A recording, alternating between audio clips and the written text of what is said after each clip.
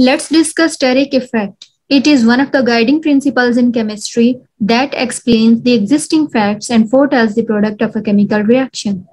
It influences the electronic availability in bonds or at particular atoms. The steric effect depends upon the bulkiness of groups in a molecule. When the bulky groups in a molecule are in close vicinity, they are repelled by each other. And this repulsion is known as the steric hindrance or shear bulk effect. As the interacting groups are not directly connected or directly bonded with each other, therefore the steric effect is also known as the non-bonded repulsion. Let's discuss steric effect deeply by an example involving a reaction of azocoupling.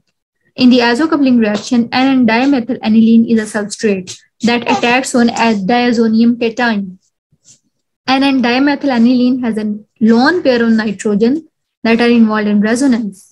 And aniline is an ortho-para director that generates a negative charge on ortho and para position. When the negative charge on the para position, the negative charge attacks on diazonium cation. The aromaticity of benzene ring is disturbed, that is regained when this bond is shifted between meta and para carbon and hydrogen is removed. And at the end, the nitrogen gets its lone pair back, generating this kind of product. The reaction of azocoupling proceeds when we use a substrate of N-dimethyl-aniline, but it does not proceed when the derivative of N-dimethyl-aniline is used. This substrate is dialkylated at ortho positions. Why this reaction does not proceed at derivative of N-dimethyl-aniline? The reason behind it is the steric effect. The two methyl groups are in close vicinity with each other and both are in plane. They repel each other and create disturbance or instability. To overcome this instability, the bond of nitrogen and carbon is rotated. This rotation makes aniline with two methyl groups out of the plane to the plane of benzene ring.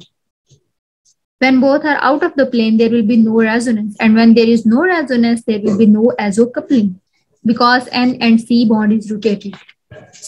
From this example, we can conclude that steric hindrance or shear bulk effect depends on the bulkiness of groups and it operates when the bulky groups are in close vicinity. It decreases the electronic availability for reaction. It also converts the delocalized bonds to the localized chemical bonds. This was all about the steric effect. Thanks for watching.